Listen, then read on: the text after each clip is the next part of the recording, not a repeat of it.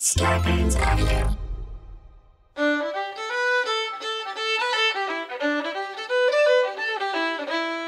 Coming to you live from our houses in Los Angeles, California, it's Nobody Listens to Paula Poundstone, your comedy field guide to life. Tonight, the world of cults. Being a passionate follower of something that is deeply irrational. Wait a second. Aren't we describing fans of this show? No. Therapist Rachel Bernstein is here to talk about how ordinary people can become seduced by conspiracy theories and end up in a cult. QAnon, anyone? We're here to do the research, and I'm proudly wearing my shaman fur and horns. Plus, show descriptions. Nobody's have sent us their attempts to describe this podcast. Tune in to find out how our cult following describes the supreme happiness, sexual gratification, and lifestyle perfection that this podcast brings to their lives. You can text a donation to 866 Poundstone. I'm Adam Felber, the man who every week tries to organize our conversation into carefully sorted, topical cups of Kool-Aid that I suggest you drink to find paradise. And now, please welcome the woman who never drinks the Kool-Aid, but always drinks the Diet Pepsi, Paula Poundstone. Hey, you guys! Woohoo! Welcome, Paula. Oh, it's so nice to be with you. It's great to have you here. Oh my gosh, we had a little scramble before we began recording with looking for wires, and I didn't have the right. My phone wasn't charged, and there was it was that like thing that just makes you tense. And you know what? I think that my animals pick up on my stress level sometimes. What makes you think because well, my dog Mo has been scratching a lot lately, and then I noticed today, like on her arms, I think she actually has hives. But so for about the last week, I've been rubbing a little bit of olive oil, on her armpits. Okay. Yeah, because it's oily. Because I think some of it, prior to today, I thought some of it might have been dry skin. And then I realized, well, maybe she's licking the olive oil, just for the taste. Yeah. And So now I've just been putting olive oil on my armpits, and I feel so much better. And my dog seems to feel better. It seems to have helped her for me to have olive oil on my armpits. So I feel good about that. I'm the dog yeller. That's what I am. You're not a whisperer. Well, you've never been a whisperer. No, not much. Well, that's nice. I want to recommend. Remember to use extra virgin olive oil. Oh, yeah. I don't judge. Hey, Adam. Yes, Paula. I also want to say thanks to tonight's house band flautist, violinist, and fiddler, Madeleine Eaton. She's a member of the all-female Celtic band Bankara, based in Southern California. Hey, I think I've heard them practicing. I think I have too. I wonder if there's any Southern Californian bands currently in Ireland. No, I don't think so. Because there's always Celtic bands around here. All right. Well, Paula, you know what else it's time for? And I'm very excited about this. It is time for our book club. Oh, I'm so excited.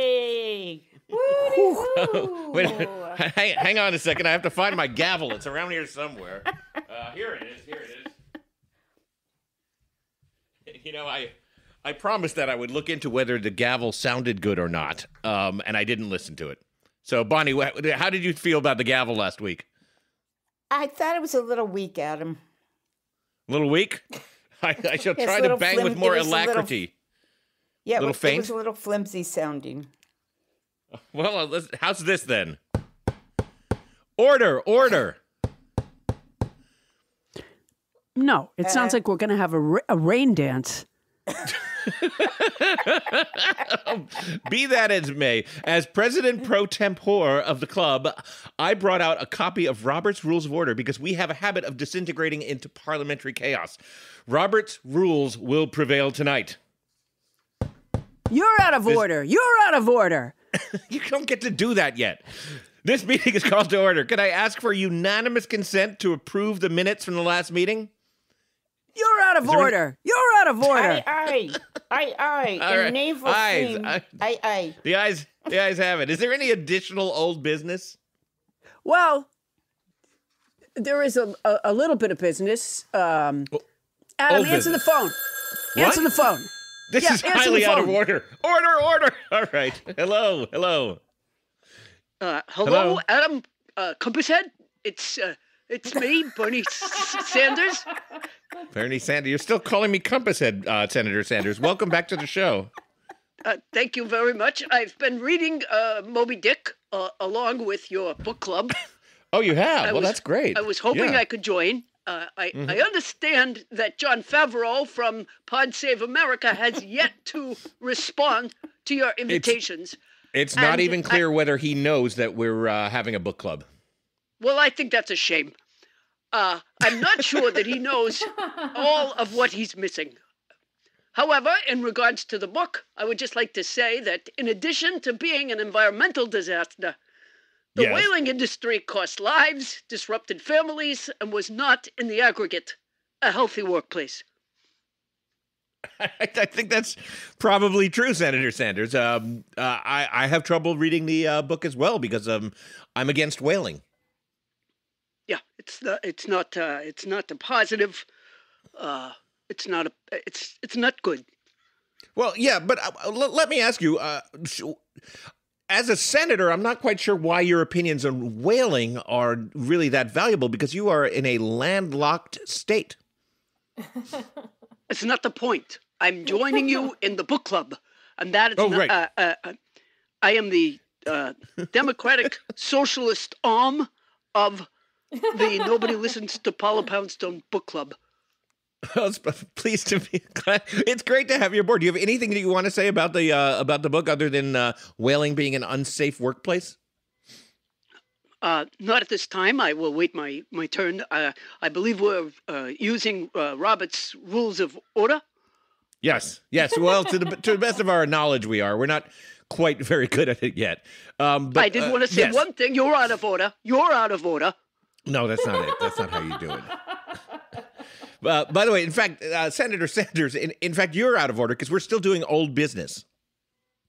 Oh, my mistake. But if you want to hang on the line and take part as you may, you're welcome to do that. I do. I would like. All right. Well, it's great to have you. Excellent. Well, let's move on. Does anybody have any old business besides the approval of the minutes, which we've already done? Well, I'd like to defer to Paula Poundstone. Is that? Oh my God! Is that Senator Klobuchar's here? Yes, and I'm so glad that you had Bernie be here too. This is a really high-powered book club now. I'm so excited. Yeah, really. We've got 2 U.S. senators. Welcome, Senator Klobuchar. But we are still on old business. So Tony, Bonnie, anything from last week's meeting that we need to talk about? T-shirts, maybe? Yeah, I know where you're going. But I wanted to say this one thing before we went to the T-shirts, which is... Yeah. Okay, so I happened across the movie The Queen the other day, which ended up being a good movie. But it prompted me to go over and read about Queen Elizabeth. So I wanted to share with the club, because, you know, the clubs get together and they share. Did you know that Silence! Silence! You're out of order, Bonnie Burns. This is actually you being out of order. I have my time, right? Okay, I'll say this really quickly. No, this is new business. You can't bring new business. I can't start a story and then stop Bonnie in the middle Boynes. of the story. What the fuck does this have to do with Moby Dick? I think we should better tell the rest of the story. The Queen was not in Moby Dick. And your story would be new business, not old business. You're violating both book club and the rules of order. I think we should let her tell the rest of the story. Senator Klobuchar, you stay out of this. I don't even know how you're here. Okay. All right, Bonnie, tell the rest of the story. Okay, really fast. When the queen has like a baby, has children, the one that's going to be the heir apparent is called the issue. And then the ones that don't get to be the king or queen are called the detail. How mean is that? So like Prince Charles was the issue and Prince Harry was the detail. Bonnie, No what wonder in they- God's name does that have to do with anything? It doesn't. I'm just sharing. And now I'll go on to the titles for the T-shirt. My God, you are honestly, 100% resistant to the rules of order. I am this fucking close to joining the Republican Party. I don't blame you. Me too, Senator Sanders. All right. Okay, I'll get on with the business, right? I'll get on with the business. So we were talking about a fundraiser.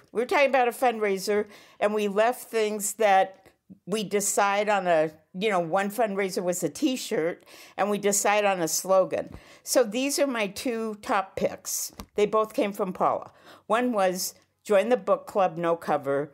And the other one was the book club where you don't have to lie about what you read. But I vote for the first one because it's shorter and I think it'll look better on a T-shirt. Yeah, I like that. I like that a lot. Let me propose an amendment that it should say something about nobody listens to Paula Poundstone too. Like, join our book club, no cover, and then maybe on the other side it says nobody listens to Paula Poundstone. That's what I think. And what should be the graphic? Like a book with Adam and Paula's faces inside. Yeah, how about a book with our how about a book with our logo on it? Ooh, Oh, that's a good that's idea. a good idea. That has both the name of the podcast and our images. We could just create a book version of our beloved square logo. And then on the back, we could just put a picture of Jon Favreau with the big question mark. No, what about an X?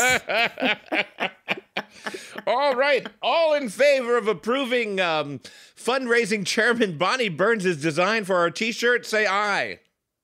Aye. Aye. Aye. Those opposed, say nay. The ayes have it. And no, I'd like a Yay. voice vote. I'm not sure that was accurate. Objection overruled or whatever. Let's go. Are there any other pieces of old business? Boy, you are this close to being a Supreme Court nominee, the way you're handling this. Thank you. Is there any other Overruled old or business? whatever. Well, of course, we could use a new report from the Treasury. Well, that would be new business. Oh, is it? Okay. And so carried. Let's move on to new business. I just want to say, Club, that I'm so glad that you are not using corporate interest for funding your club. Well, we will fund our club any way we can, and to get to that new business, Paula Poundstone, what's your report? Well, we just got a huge endowment from Exxon. Oh wow. I'm sure Senator Sanders isn't happy to hear that. That's not right. That is not right.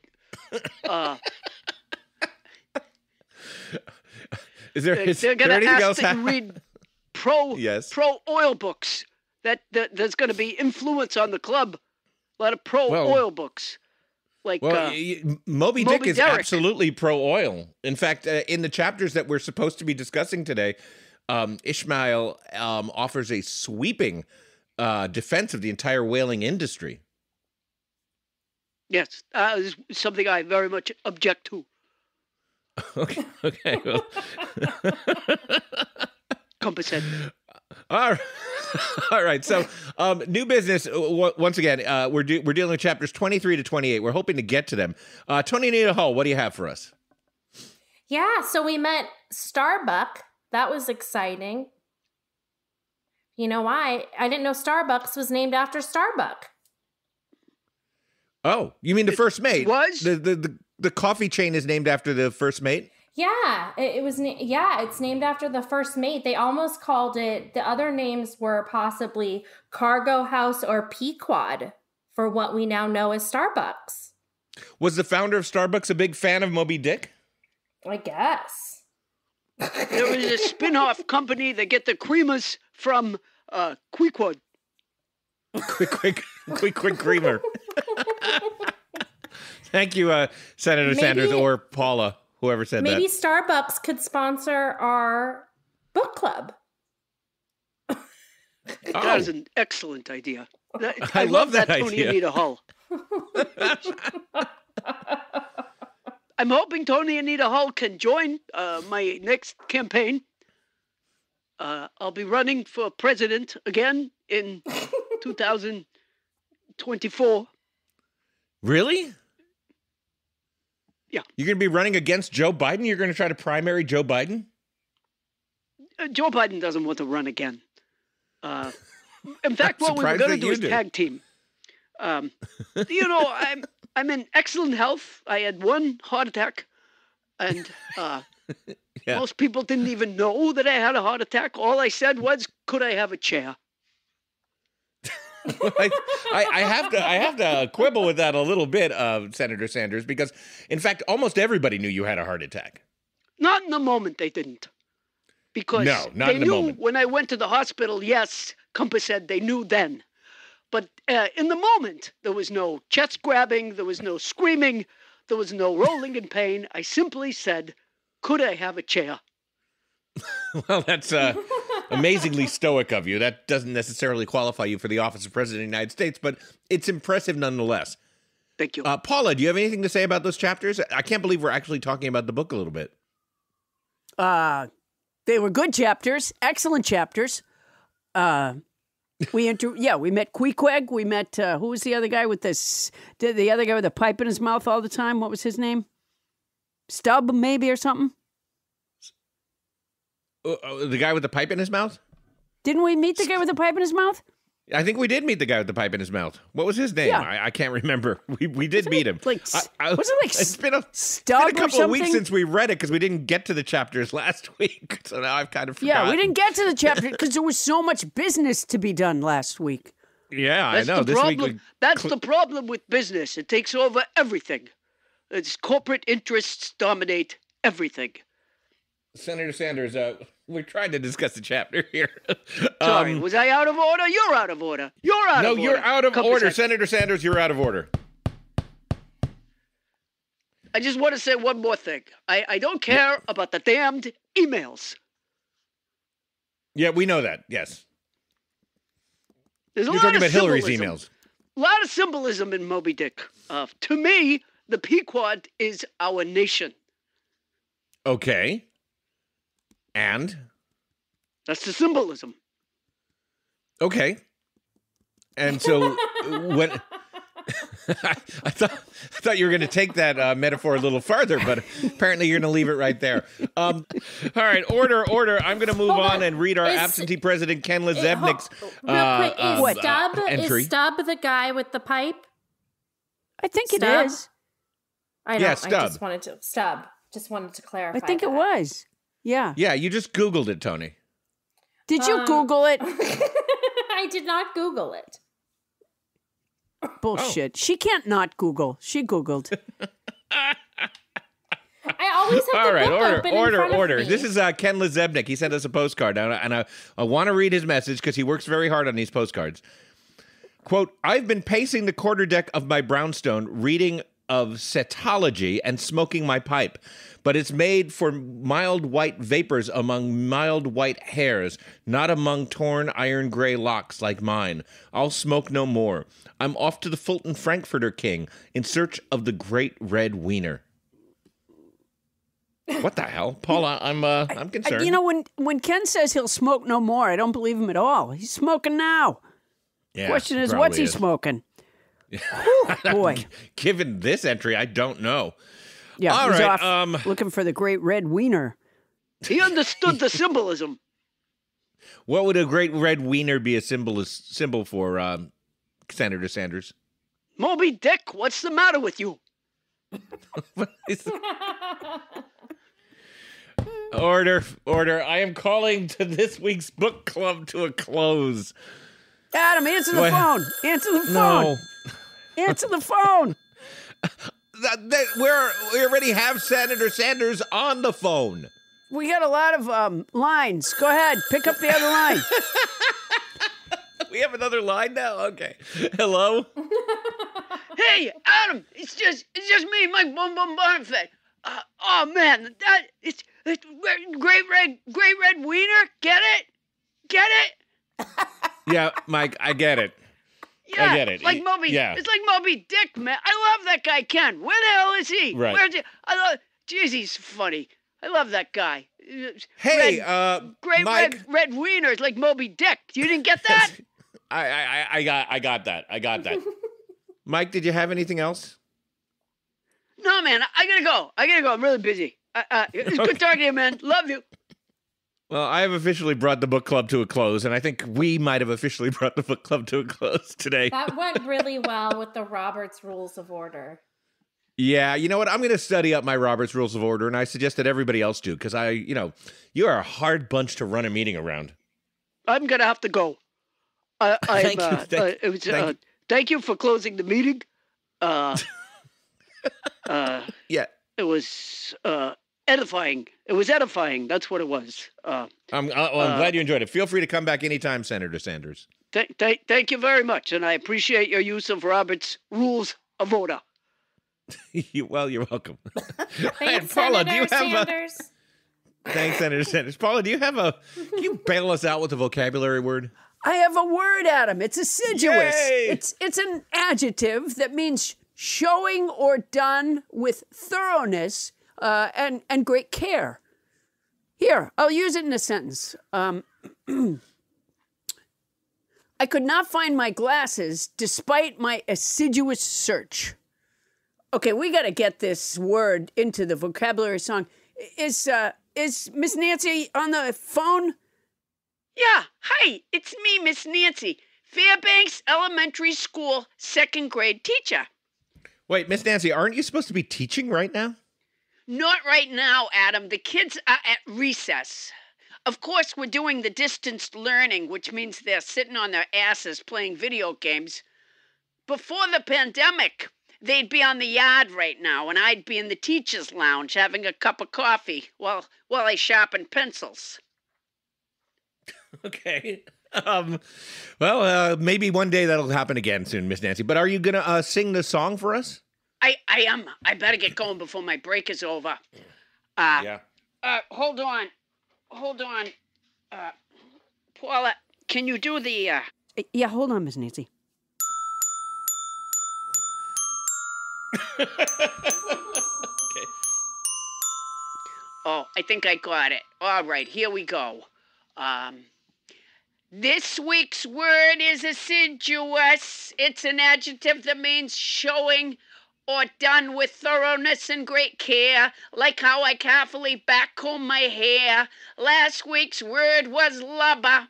It's a noun that means a heavy, clumsy, stupid person. Once you've called a friend that, your relationship may worsen.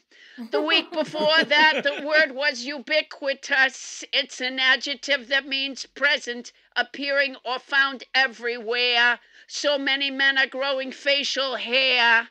Going back before that, the word was obstreperous. It's an adjective that means noisy and difficult to control.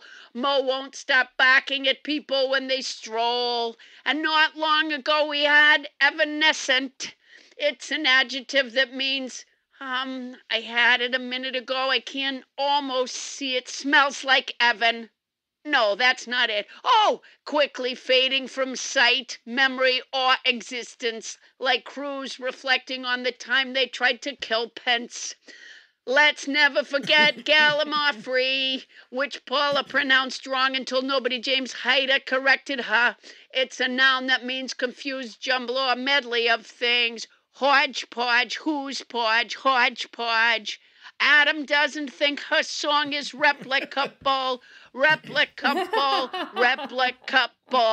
but she does. Whoa. Wow. Woo! Well, thank you, Miss Nancy. That is really special. Thank you, Miss Nancy. Oh man, my Lord. I gotta go. The kids are coming back on the screen. All right, it was good talking to you. It was fun doing your vocabulary song. I'd love to do it again. You'll get to do it again soon, I'm sure. Wow, our phones are getting a workout tonight. Goodbye, Miss Nancy. Bye, Miss Nancy. Bye, Tony Anita Hull. Bye, Captain Crinkle. Okay, bye. Bye, Adam. Miss Nancy.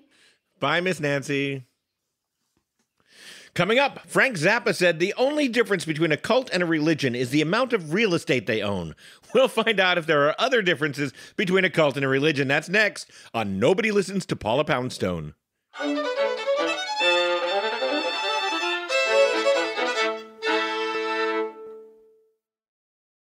Do you ever listen to our podcast? Of course you do. Do you ever listen to our podcast, however, and wish you could interrupt us? Well, now you can. We're going live on the Stereo app, where you can ask us your questions directly on the app. This has been really fun. Every Friday, Paula and I have been choosing a different question, like what movie scared the crap out of you, or do you have any really bad cat stories? And we go on the Stereo app live and talk about it. And you, our beloved nobodies, have been chiming in with your input and stories, and we've been playing them right there on the air. That's go to stereo.com/Adam Felber or stereo.com/Paula Poundstone. Sign up and join us on Fridays. Join us on the Stereo app for our usual uncensored opinions and exclusive content. Very exclusive. We're very exclusive, but you can join if you just go to stereo.com/Adam Felber or stereo.com/Paula Poundstone. Sign up. It's free. No obligations. Get notified every time we go live.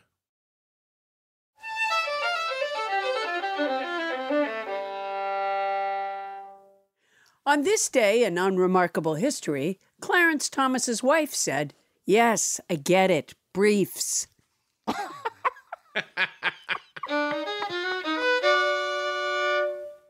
All right. Thank you, house band Madeleine Eaton. Paula, people are believing some weird shit lately. Oh my gosh, no kidding. You know, it made me wonder, what is a cult? And how do you know when something is a cult? And how do you help people get out of a cult? Well, by outstanding coincidence, we are fortunate to have an expert here on that very topic. I don't know how that happened.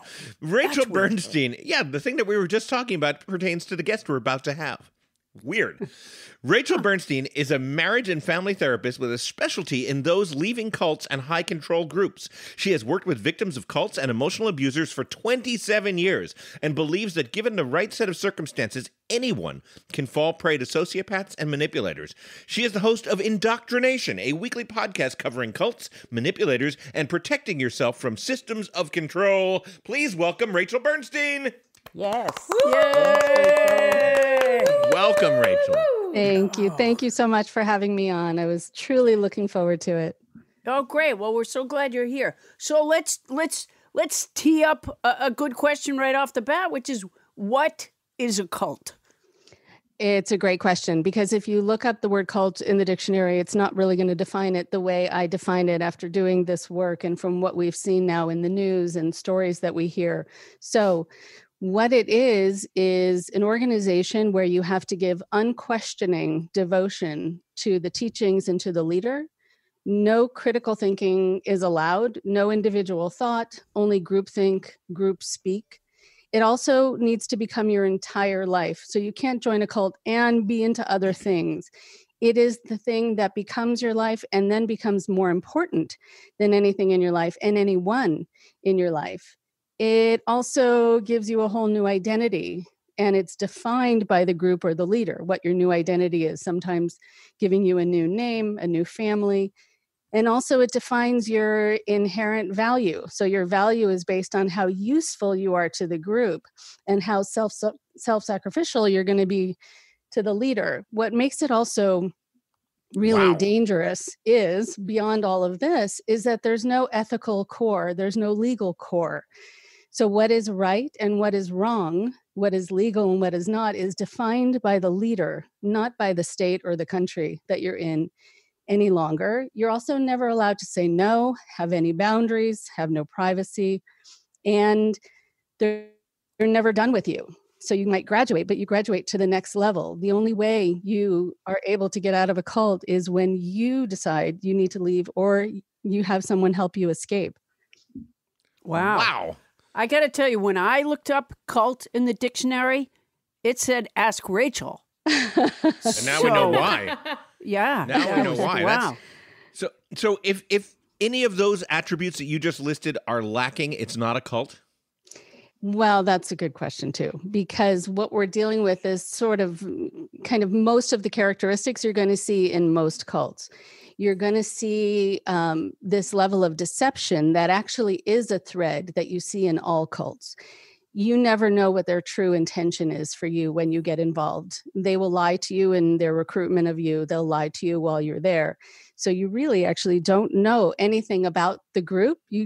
People in cults know the least amount about the group they're in because they're not allowed to access information that we can access about their group.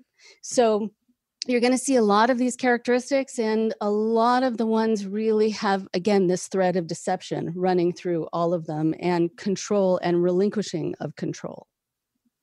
Are cults legal? Yeah, they are, it blows my mind.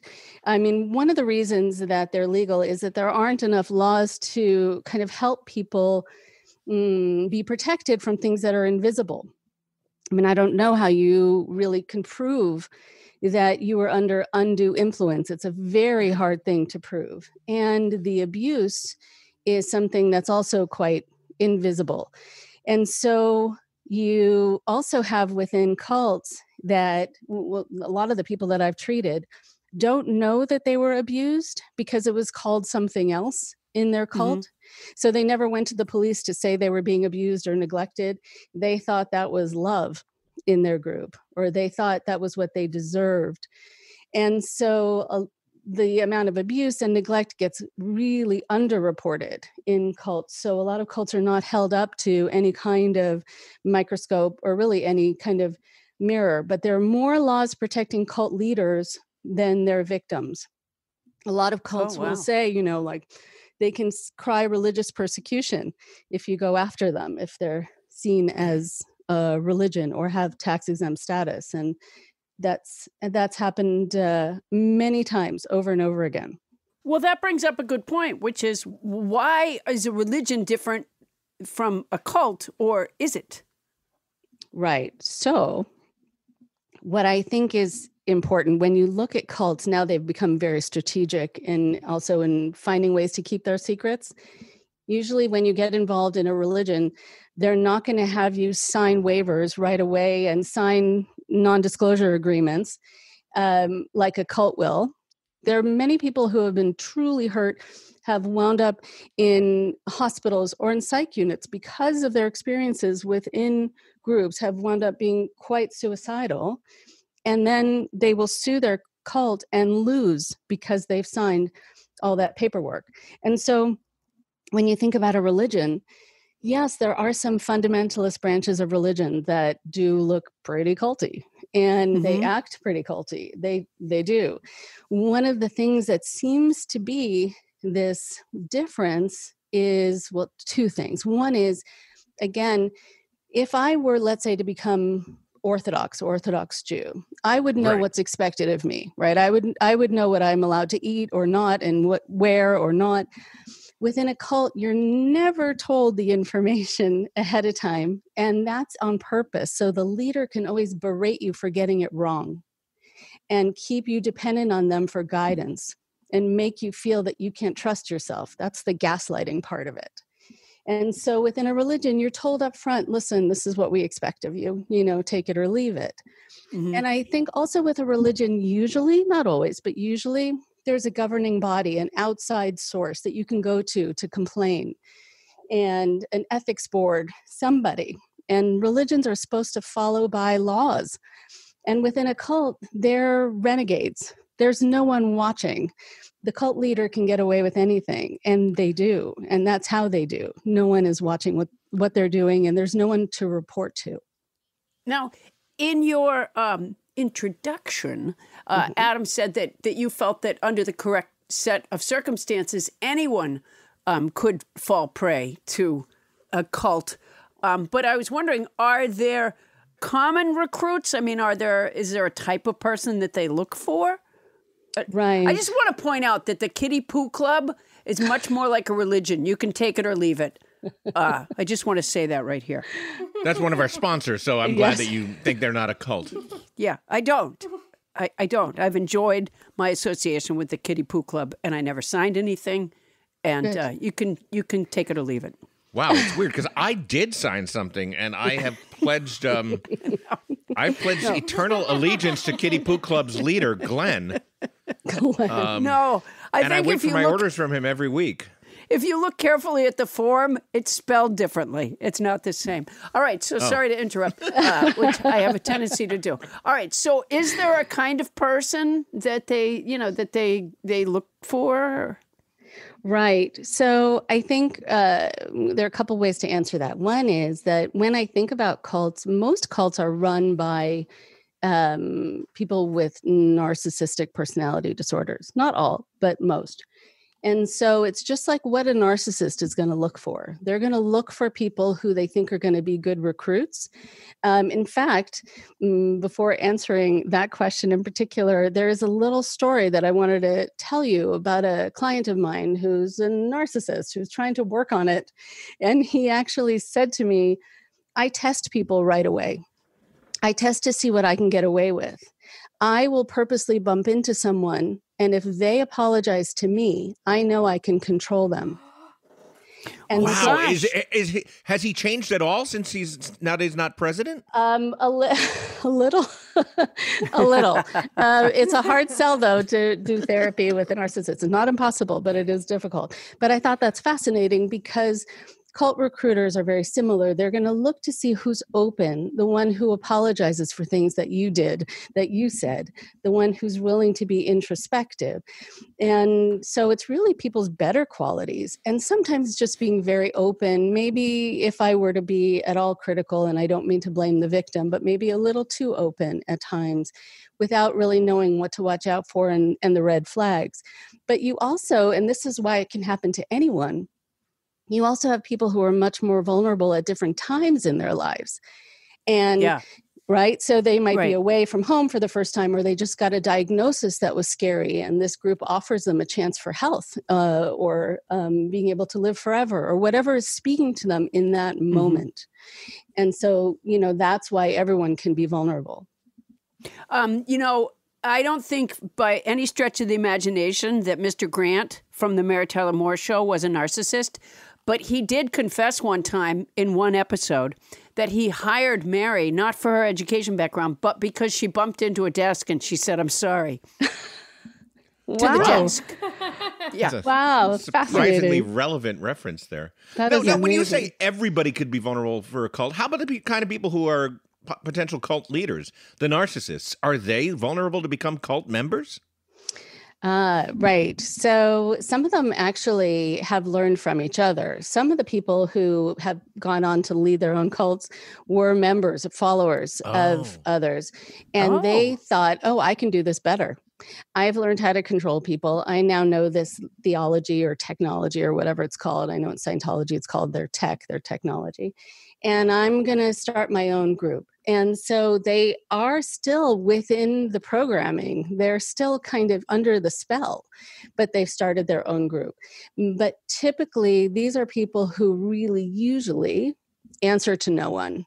And they find a way to cushion themselves and have this sort of protective zone around them where they can get away with anything and say anything and change their mind and abuse people and go off and fly off the handle, and no one will bat an eye.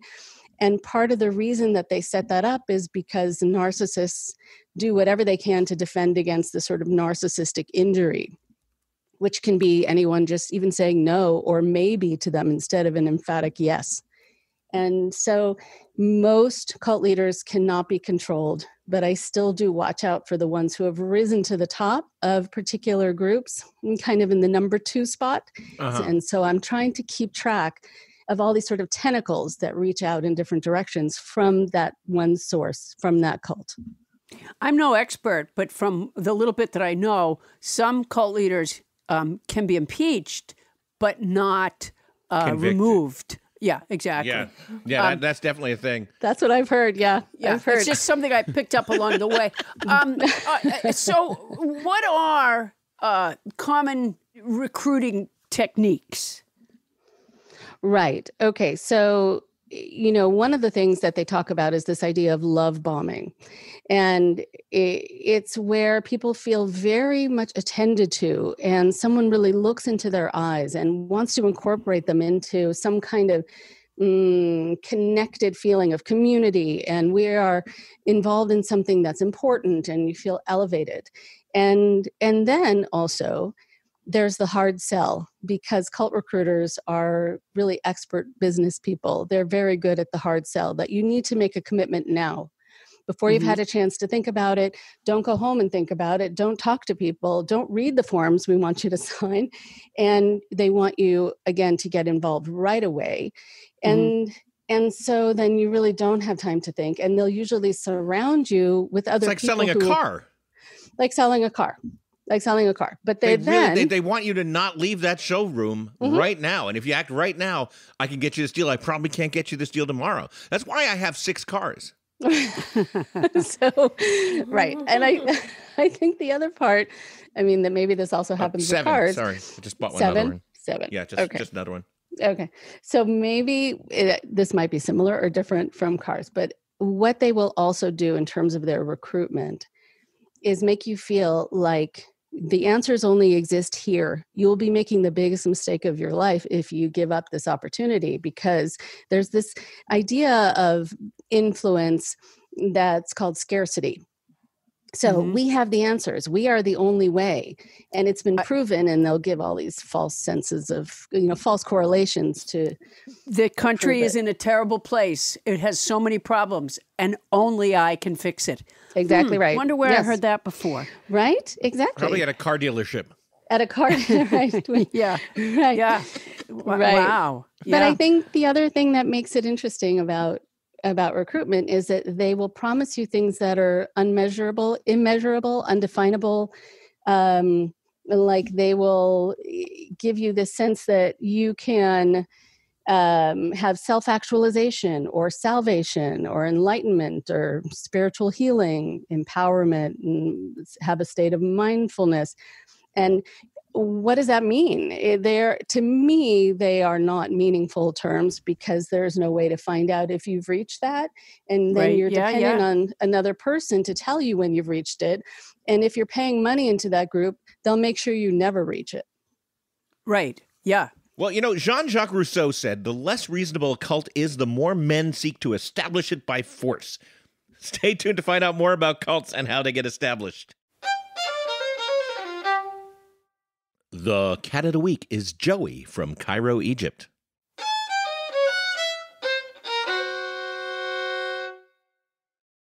Rothy's comfortable, washable, and sustainable shoes and bags make getting dressed easy. I was not having a hard time. I like Rothy's shoes, but I have to say, I was not having a hard time getting dressed. Well, there you go. I mean, if you weren't, great, you still get the great Rothy style. But if you were, you also get that. Rothy's has transformed over 75 million bottles into beautiful shoes, handbags, and face masks. Another major bonus, Rothy's are fully machine washable. Simply toss them in the washing machine, and they come out looking as good as new. So I got a pair a while back. They're a kicky pair of flats. I've actually never had shoes like that before. The kind that show the top of your feet. The cuffs of your pants come down, and then they show the top of your feet. They're kicky. Rawr. Yeah, they're comfortable and easy. Throw them on, trot about.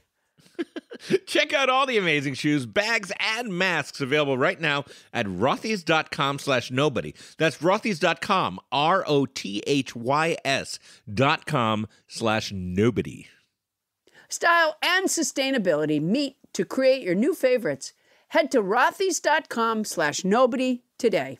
If you're going to do it anyways, use our code. Stress, sleep, recovery. These things shape how we perform, and I know that I have had a problem with getting to sleep pretty much my entire adult life, and worse, in recent years, just because I work, I also get up kind of early. So I have added to my daily routine, and it's helped make a noticeable difference, New Calm. And it's this system where you get to unplug from the rest of your life, calm yourself down, and get your brainwaves into a position where you can actually fall asleep. I love that. Yeah. Stress is unavoidable, and it's imperative to your health and happiness to be able to manage stress and not be managed by it. Stress, you are not the boss of me. Newcom gives you the power to slow down and get some distance, which will allow you to respond better to the demands of everyday life. Newcom accomplishes this by interrupting acute stress at its source and by bringing you into the calming brainwave patterns that are associated with relaxation, greater awareness, intuition, and provide a calming sensation. Newcom is clinically proven in over 1 million sessions to improve your sleep, reduce your stress, and boost your recovery without drugs and side effects.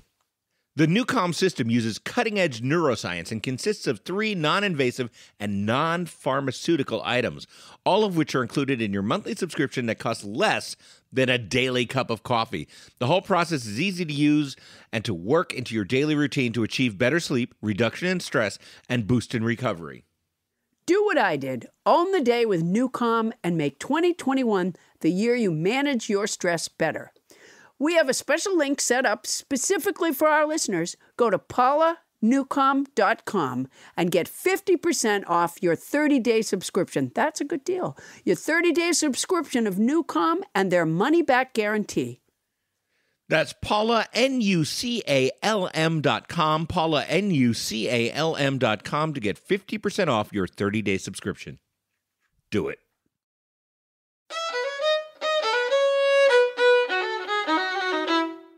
And we're back with therapist Rachel Bernstein talking about cults. Hey, Rachel, Yes. I have listened to a podcast series called Sounds Like Hate, and it's made by Southern Poverty Law Center, and it's about hate groups. And one of the things I was really struck by was there's a terrible organization called The Base, and they somehow got like 80 hours of their phone conversations. And a lot of it was these recruitment conversations. And they all said the same thing. You know, when they said, well, why do you want to join? And they would say, you know, where I live, nobody is like me. My family doesn't really understand me. I don't have anybody to talk to. I really want a group of guys around me that that understand me. So clearly they're filling a hole with this idea.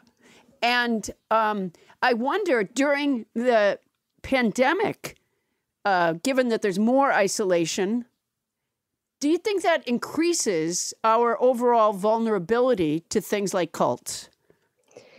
I think the fact that QAnon and other groups like it have grown so monumentally is because of this perfect storm. It's because people are feeling disconnected. It's because people are feeling fearful. There is a pandemic, and they also don't know whom to trust because politics have been so divisive. And I think also people only have their computers now or their phones to stay connected to the world because they're dealing with so much isolation. So groups have grown exponentially, and I've never been busier. I get 10 to 20 calls a day from new people wanting to talk to me or needing to talk to me. Which reminds me, could we just take a minute right now? Adam is really bothering me. Is there What the fuck? I was just wondering I didn't consent to a session, Paula. I was just wondering if we could take a few minutes. I don't know if it's No. appropriate, It's but I was not. just wondering if we No. could work out. Okay, I never would rather mind. not. Okay. Never mind, I'm Rachel. going to pretend I didn't hear that. Because that's what keeps our relationship healthy. It's good, right? It's this friction, this constant friction. Now, has there ever been a group like Q, as long as we're talking about it? I mean, because Q doesn't have a leader, or not a leader that they're allowed to know. Yeah, they Right. think it has a leader. Right. Yeah. I mean, QAnon and, other groups, again, like it, have this whole kind of conspiratorial thing, and they're looking for scapegoats, and it can get scary. And, it's usually the same old scapegoats. But with QAnon, because there isn't an obvious leader, I think what that does is when there's an absence of information, we as human beings fill in the blanks with what we want to be true. And so I think it's added to this sort of magical deification of the leader, because we don't know that there's someone in their mom's basement. We haven't seen them. And so, and it could be also that part of the appeal has been that a lot of things have been given out in riddles. And so people feel like they have somehow deciphered something, like it's the Dead Sea Scrolls. Like it sort of raises to this level of importance, even though none of it makes sense. Right. And I think it, and also what I think is scary about a lot of it is that within these groups, once you're already kind of strapped in for the ride, the crazier idea, the more believable it is, which is hard for people to kind of understand from the outside. But yeah, why is that?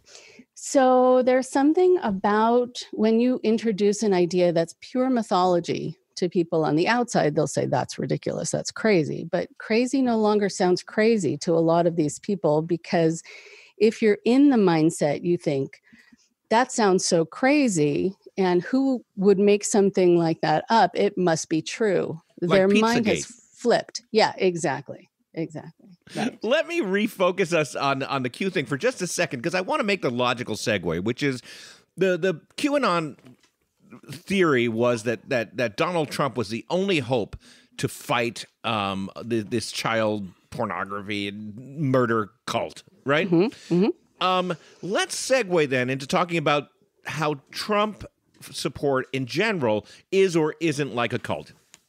Right. So, I remember when Trump was elected. I mean, it was a hard evening for a lot of people. I remember eating all of my leftover Halloween candy. That's sort of how I handled it at the moment. but I'm really impressed that you had leftover Halloween candy. Good for you. I think I get the kind I don't like. All the way in November. Wow, that's impressive. Yeah, right? Thank you. At the same time, I got a lot of calls and emails from former cult members who said that the hair is up on the back of their necks. They can feel the similarity. Wow. And I started looking at this, and I started taking all these characteristics that I applied to cults and seeing all of them play out. And it is a fascinating thing. It's very disturbing. You can see how easily people can be influenced too. I mean, one of the things, here are the things that I noticed about the Trump presidency. First of all, within cults, there is this divisiveness.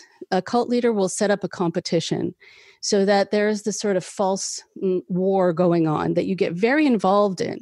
And there's a hierarchy, and you're always jockeying for a position, and you have people you can't trust and the people you can trust. It's very black and white. And you then are supposed to be fighting each other, which the cult leader loves. They sort of sit back and watch it all happen, this thing that they've created, which I think Trump did as well. You're also not allowed to question. If you question, even if Trump said something was blue on Monday and said it was green on Tuesday, you can't question that, because if you do, then there's something wrong with you, or you're being difficult, or you're being argumentative, which also happens within cults. Everything's turned back on you. Also, no one is safe. Only the leader is safe. Even the people who are the most devoted and the most self-sacrificial will be thrown under. Like the vice president who's loyal for 4 years, and he could be murdered. Right. Yes, without question. And that is just, you think about it through the narcissistic lens. There is no one who's allowed to be a threat. There's no one who's allowed to get more attention. There's no one who's allowed to be more right. Right. And, remember when they wouldn't let Fauci, go on the Sunday morning television shows when they were giving those daily briefings, and Trump didn't have any information. Fauci had the information, but Trump would go on and say whatever, and they wouldn't let Fauci go out because he might say something that Trump didn't say, and it was going to give him a lot of attention. Oh, yeah. And the ones who are the most demonized, I think, within this administration, including what happens in cults, are the ones who are the most talented, the ones who are the brightest, the ones who people are going to connect with and who are going to trust and who are going to listen to. They threaten the leader. The leader doesn't care about you having honest information. The leader cares about being the source of your information. Mm-hmm. And, you know, you have within a cult a lot of people who just learn to coast. They have somebody in charge. They go into automatic pilot, and they have someone who's fighting their fights, who they think is taking care of things. And it's a regressive state, I think. It's like you have this dad or this mom who's in charge, and you can be in the back seat and they're driving. And gosh, so, wouldn't that be great, by the way? It would Don't be you lovely. really wish such a thing were possible? Like just that somebody else had the answers and you could just kind of kick back. That would be delightful. Yeah, that is a great idea. And I think the other thing is that the rules only apply to everybody else. So within a cult, and also I think with Trump, so he could get away with anything. The rules don't apply to him. The laws don't apply to him. And so he's developed a team of attorneys. He's developed the loopholes. He's developed the intimidation and the fear tactics to make sure that he can keep getting away with things. I was very nervous, and I also got lots of calls from former cult members who were very nervous during the time of the first impeachment trial when nothing happened, because I thought, oh no, this is where you start to create more of a monster. Because it reinforces the idea that nothing can happen? Oh, wow. Exactly. Yeah, and that's when things started getting really ugly, even uglier. Do you think that flies are attracted to to high-level cult followers? Is there anything there? No, I just think that was a lucky coincidence. Okay, here's a practical question. What can you do for cult members? You always read that you can't just talk them out of their cult. What can you do to help somebody who's in a cult? What's the best way forward? Right. It's true. You can't just expect to do that kind of intervention. I mean, I do interventions, not the kinds that you see on TV where it's a whole bunch of people sitting in a room and they're talking to the person who has the issue. That's never going to work with a cult member. So what I think you want to first think about is that a lot of people who have left cults have already been emotionally and spiritually out for a long time before they were physically out, before they had the nerve, the confidence, the bravery to actually leave. So you don't want to then be critical of them and come on too strong and say, I told you so, because you're going to push them right back into something they were already questioning. Mm-hmm. And so what you do is you help them see what they have been kept from seeing. And to say, I don't necessarily need to be right. I don't need to call what you're in a cult, but there's some information out here that is available about the group that you're in that you haven't had access to. And I would love, out of love and respect for you to be able to have access to it. And then you can make up your own mind. And this is how I define a cult. I'm not saying the group that you're in is in one, even if you're sure that it is. But why don't you then, if you go back or you think about your time, think about these characteristics and see if they were present there. And then you'll have a full picture. So help the people to see things for themselves. Because if you just pull someone out of a cult into another direction, you're not any better than the cult leader, right? You're just yanking them in another direction. So I like to be able to help. I would say you're still a little better than the cult leader. Right. Not the way I do it. Yes, you are a little better, right? Your I say, get out of that group and now sign this. That's probably not the right approach. Wow. Well, Rachel Bernstein, your insights into cults are fantastic. And we are now, stand back, we're going to take that information and run it through the old Poundstonator. Paula? Okay, house band Madeleine Eaton, thanks so much for being here. You sound terrific. Could you kick in a little background music and I'll tell you what the Poundstonator spit out about cults. You might want to write this down, you guys. It's a little, it's a little wallet-sized identification package. If your devotion must be total and you enter with a secret yodel, it's a cult. If you're not sure what's expected and live in fear you'll be rejected, it's probably a cult. If outside laws don't apply, but you're forbidden to ask why, it's a cult. If the leader is a liar and democracy hangs by a wire as a result, guess what? It's a cult. If you're worthless because they say so and critical thinking is a no-no, it's time to catapult, because it's a cult. She is a therapist and host of IndoctriNation, a weekly podcast covering cults, manipulators, and protecting yourself from systems of control. Rachel Bernstein, thank you so much for coming on our show. Thank you, Rachel. This was so interesting and relevant, and you're really wonderful. So the podcast is IndoctriNation. I want to tell Nobody Listens to Paula Poundstone listeners that if they have signed the form that I asked them to sign, they can listen to Rachel's podcast. Thank you, Paula. Coming up, show descriptions. Nobody's trying to encapsulate the gestalt of Nobody Listens to Paula Poundstone. Can it be done? We'll find out. That's coming up after this.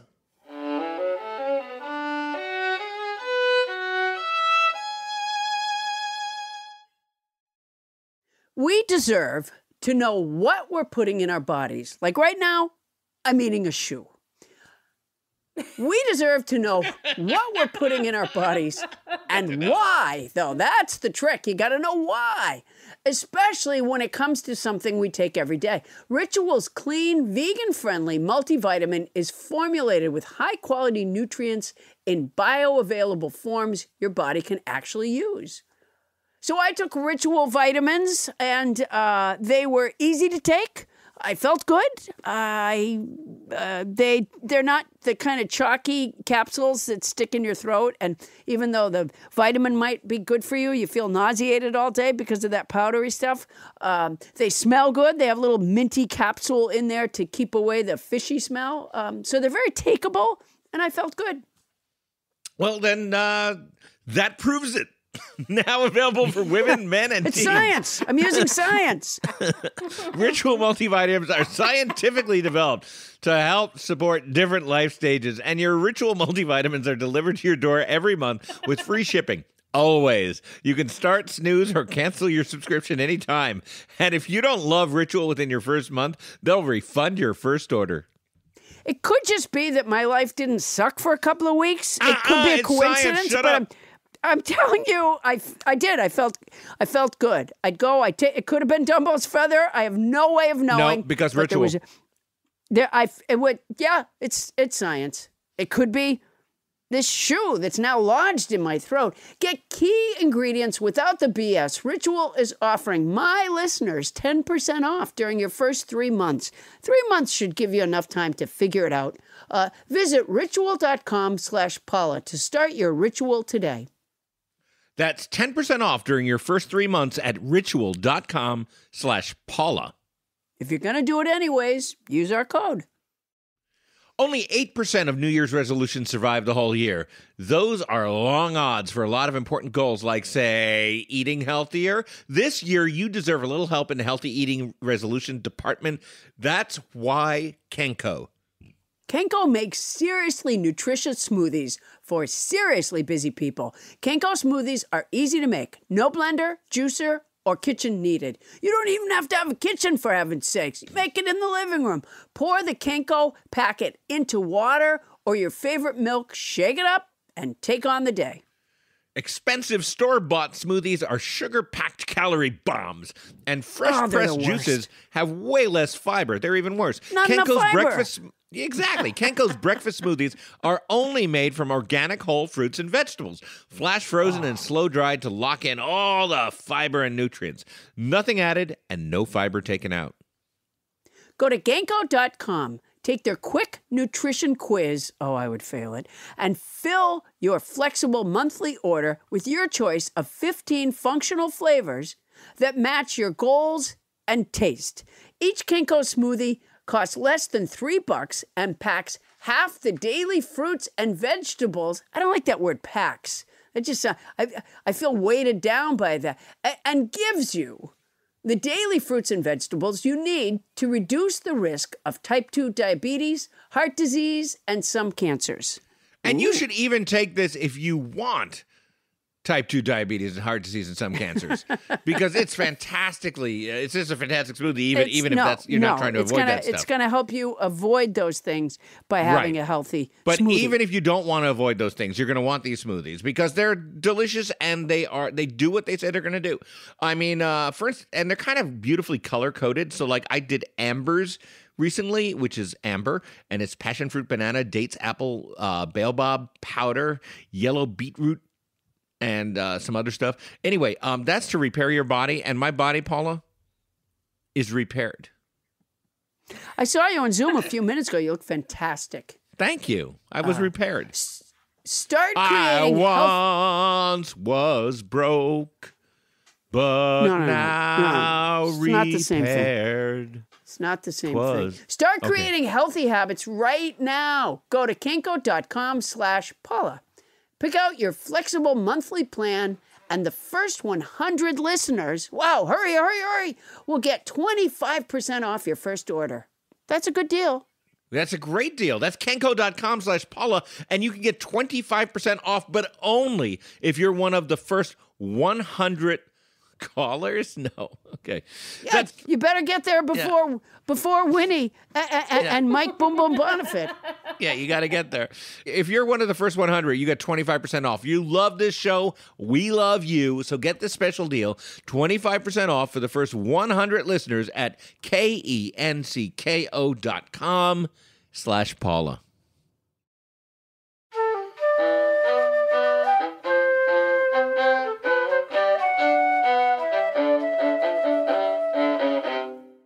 Fun fact, the French language Scrabble world champion doesn't speak French, which is totally French.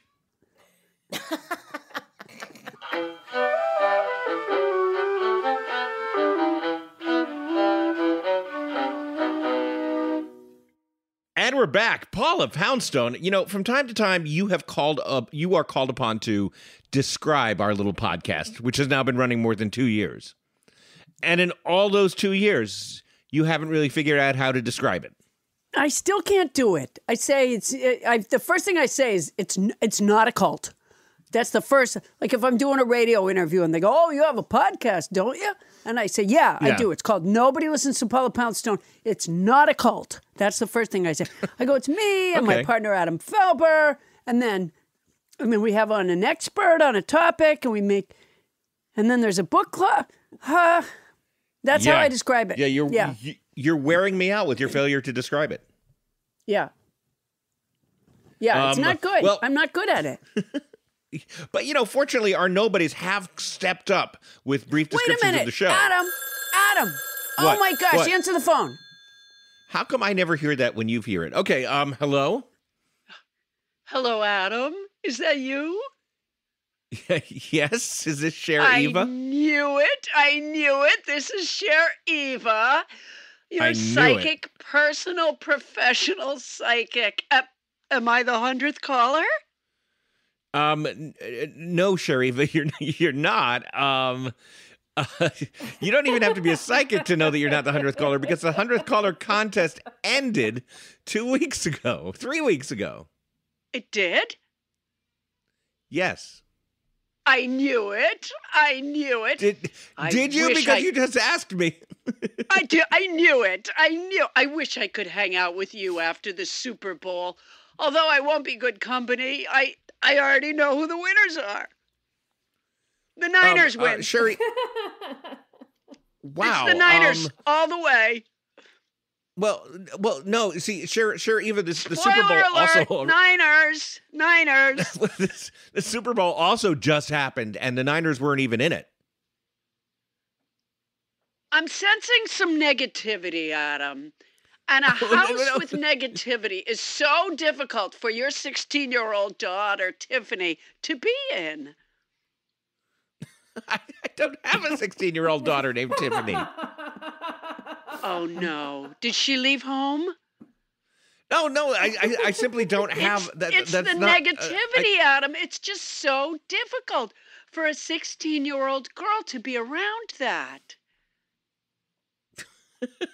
Well, I don't know what to say. My daughter's not 16, and her name is not whatever you said it was, Tiffany. No, not now, Adam. Listen, Shariva, I've got some work to do. I have to go. I knew it. We'll talk soon. Okay, bye. Bye, Adam. I'll put a light around you and your partner, Vanessa. Her name is not Vanessa. I knew it. Okay, goodbye, Shariva. Bye-bye. Okay, well, now that that's out of the way, Paula, so we have these listeners, we have our nobodies submitting show descriptions, right? And some of those show descriptions are actually up on your website, paulapoundstone.com. They very attractively cycle through. They fade in and out. The nobodies come up with great show descriptions, and I'm assuming, Tony Anita Hull, that tonight will not be the exception to that. You're right. So, Tony Anita Hull, do you have some descriptions? I do. So our first one is from Michael Thackeray from Arlington, Massachusetts. The most useful nonsense you can find anywhere. A veritable gallimaufry of expert knowledge and piquant badinage. Ooh. I like that, Michael. That's very accurate. I don't think badinage, fantastic. Piquant hasn't been a word before, but badinage, which is what was it? Sort of a playful argument. Is that right? Yeah, I think so. It's a discussion of some kind, right? Yeah. Like banter. It's banter. That's what it is. Banter. Thank you. Like when I say, for example, let's give him a little piquant. What does piquant mean? I don't know what piquant means. Tony, you want to Google that? No, it's like spicy. Oh, spicy. Oh, all right. So spicy, playful banter. All right. We're gonna give him an example. Okay, here we go. Fuck you, Adam. Okay. Fuck you, Paula. That's piquant badinage. That's amazing. It was so witty, n'est-ce pas? Yeah. Oh, I love it when you speak German to me. Well, all right, let's get another one, Tony. That's a good one. All right, go ahead, Tony. This one comes from Gord Borsa from Florida. The Nobody Listens to Paula Poundstone podcast is possibly the most telling sign of an oncoming apocalypse. Respectfully, Gord Borsa from Florida. Oh, there you go. Wow. I'm not sure that's a compliment. No. Well, I don't know what the world is purportedly supposed to be like as the apocalypse comes. Is the apocalypse hilarious? Well, no, he's talking about before the oncoming apocalypse. Yeah, do things get really funny and feel really good just before? That's what I'm thinking. Does the book of Revelation say, and lo, an extreme hilarity moved upon the land, but followed by it was the beast? I don't recall that. You know, I have a friend who is a Jehovah's Witness, and she has felt it was a good idea in the past to give me like one of those little booklets. And it has, there was one that she gave me one time that had an illustration of a lion and a lamb and a man and a woman, because this is something she tells me all the time, that the lion and lamb will lay down together. I mean, she hands me this kingdom pamphlet, of heaven, sure. And I'm thinking, you know what? And who's going to get stuck cleaning up the waste? You want to bet it's me. I don't want any part of the kingdom of heaven. Thank you. I don't want any part of the afterlife. It sounds like a lot of sifting. I don't want it. Yeah, well, I agree. I would agree with you there. But thank you, Gord Borsa. And by the way, if you're ever in Florida and you're at a restaurant, try the Gord Borsa. It is delicious. It's a cheese. Is it not a cheese? The Gord Borsa is a very... people have died from the Gord Borsa. That's a very dangerous cheese. Well, not sure it's a cheese, Mrs. Culpepper. I'm certain that it is a cheese, Adam Felber. I believe it is a cheese. The gourd borsa. I think you might be confusing the gourd borsa with Gouda. The Gouda? Yes, the Gouda is very cheese. dangerous. The gourd Gouda. The gourd borsa is that's a cheese. You can get tyrotoxism from that. Tyrotoxism? Nobody gets that anymore, Mrs. Culpepper. It's just a myth. No, that's not true. People do get the tyrotoxism from the cheese or I've never dairy heard of anyone who's product. gotten that. It's a poison in Adam Felber from cheese or dairy products. It's very dangerous. No, it isn't. I mean, I've never heard of anybody personally who's perished from triotoxism. Well, in fact, you have. But my husband, Captain Culpepper, dropped dead of the tyrotoxism. I am so sorry, Mrs. Culpepper. You seem to have a kind of a blind spot, if you will, on that topic, because I'm sure I've told you before. I'm mortified that I forced you to keep reliving this terrible memory. It's a painful episode, Adam Felber. A painful episode. It must have been. It's been brought back to me by Gord Borsa. Well, I'm sorry, Mrs. Culpepper. I'm sorry that your husband, Captain Culpepper, ate some bad gourd borsa. No, he did not eat the gourd borsa. It was the Gouda that got him, Adam Felber.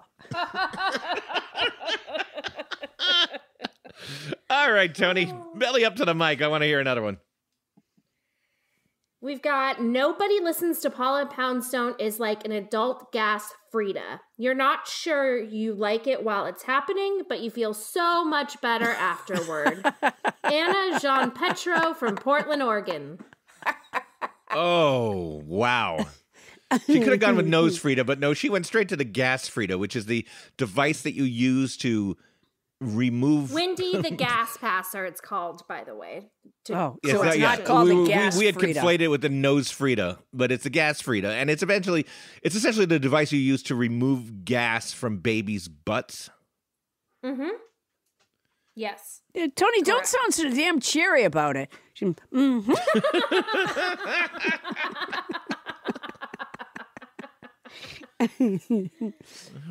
So, Paula, we're being compared to an adult flatulence device. By the way, I just want to say about the the gas passer or whatever it is.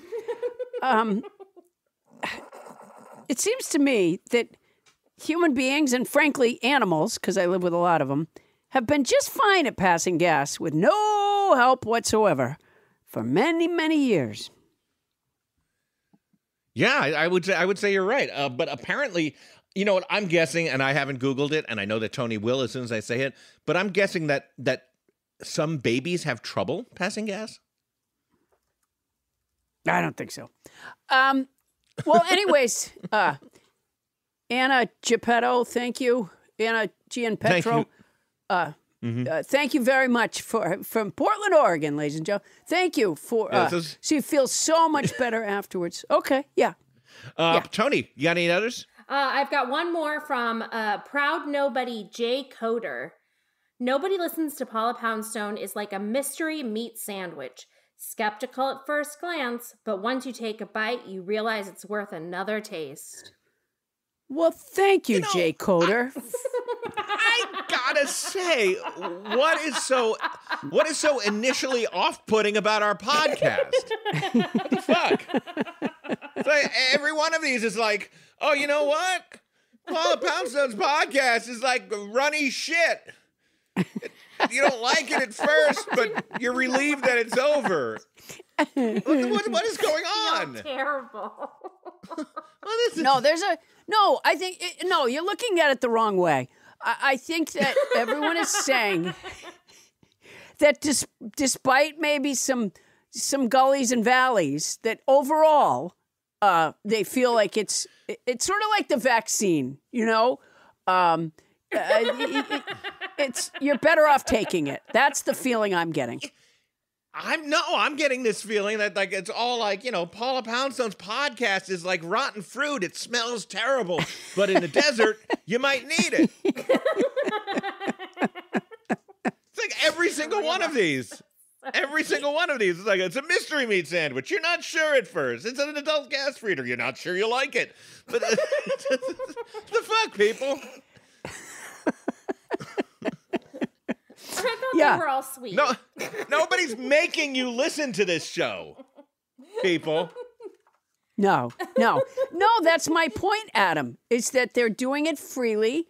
They there's millions of podcasts, for heaven's sakes. And so they sampled our podcast, and they weren't sure in the beginning, and then they felt like, yeah, it was a good thing to do. So thank you very much. Well, Paula and I have different opinions about this. I'm going to reserve my thank yous. Adam, I'd like to take this moment to engage in a little bit of piquant badinage. Okay. Fuck you, Adam. Ah, fuck you, Paula. Well, that was good. That's the kind of stuff that makes this show work. Yeah, that's what's making them come back. They said at first I thought it was kind of stupid, but then I heard some of the piquant badinage, and I said, whoa, those guys are playing with a loaded deck, man. This podcast is like having... I don't know. I'm not even going to go there. It's sort of like... It's sort of like when you retch your guts out. But fun. Yeah. So, yeah. Eventually, you feel better. Yeah, we're getting a lot of sort of salted caramel kind of compliments here, like right. Yeah. Yeah. Ew, but hey. Yeah. It's all like right. Well, Tony, it's thank like you for when those. you drive your car off a cliff, and at first you're like, "Fuck, we're gonna die," and then you notice, nice view.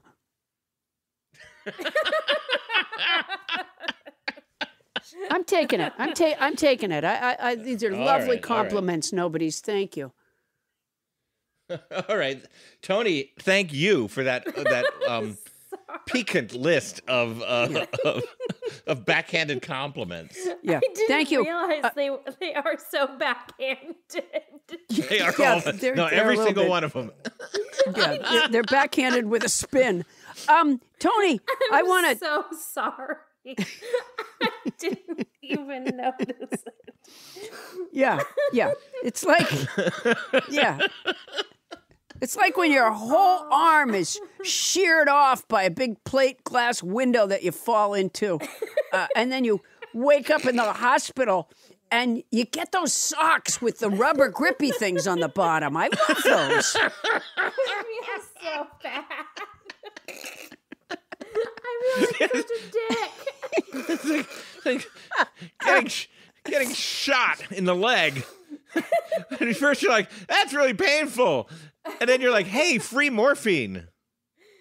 Yeah, it's like when you're seeing eye dog eat some chocolate and just drops dead in front of you. And then you're digging a hole to bury him and you find a quarter.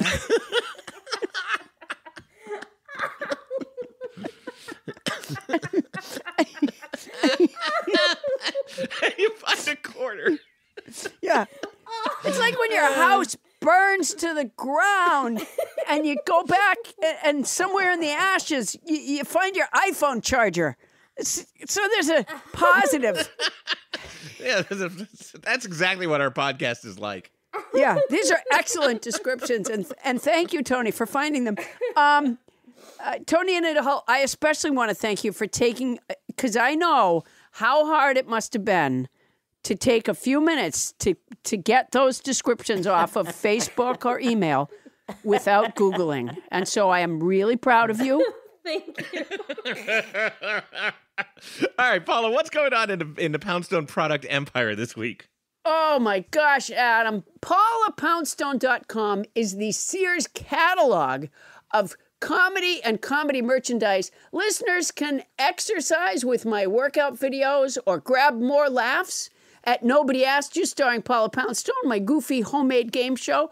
They can go to the store at PaulaPoundstone.com to order to find my remarkably soft tri-poly blend T-shirt with the self-portrait on the left breast and a memorable quote on the back, perfect for warm weather or for layering in the cold. I would tell you more, but Heidi. Yeah, I know. And I hate to say this, Heidi, but over in the Felberlands, the Starburns Sports simulcast is going full throttle. Paula, we have covered pro golf and NBA basketball in the last 2 weeks, and it's been a gas. And if you want to take part in it and listen to it and also be a caller on it, all you got to do is go to stereo.com/Adam Felber, and then you can download that free stereo app and be part of the dialogue. That sounds great. Well, you and I have been having conversations on stereo, Paul, and it's been really fun. You know what it's been like, Adam? What?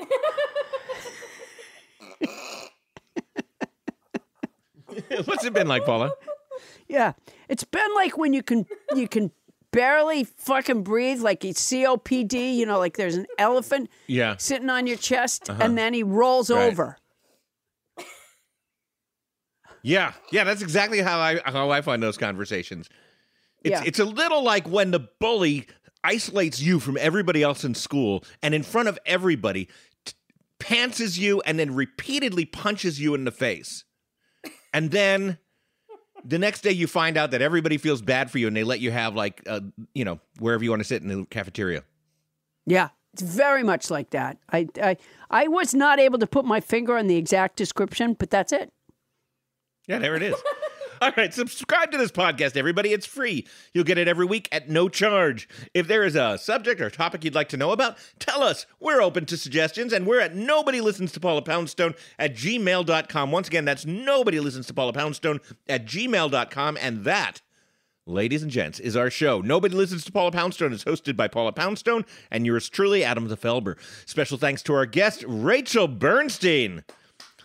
I'll join her cult any day, and thanks to our house band, Madeleine Eaton. Thanks, Madeleine. She's a member of the all-female Celtic band Bankara. Check them out at bankaraband.com. Our show is presented by Paula Poundstone, Adam Felber, Bonnie Burns, Ken Lezebnik, and Tony Anita Hull.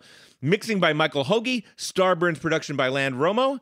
Transcription services for the show provided by Transcribe Me, a premier internationally used transcription service. Use code Paula Poundstone when placing your order at transcribeme.com to receive an expedited service.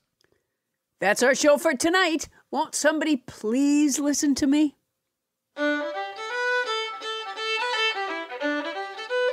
So, Paula, I joined a cult. Wow. What? Just now. Just a second ago? Yeah. Would you do it online? Is it an online cult? It's an online cult. Wow.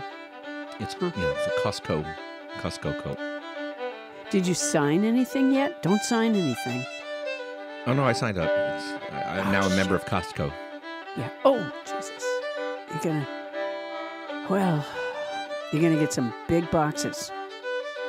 Yeah, I mean, It's they a big promised box. me big boxes. It's a big box cult. Yes, that's exactly right. So I can't talk to you anymore. It's funny because I can't talk to you anymore either. You know why? A lot of friction. Why? A lot of friction. Yeah, it's a fraught relationship. Yeah, I'm going to have to work this out through a therapist of some sort. We're going to need to call her up. Rachel. I'm not calling her. Really You trying call to her. get free therapy. No, you call her. No, you call her. You call her. Starburns Audio, a podcast network.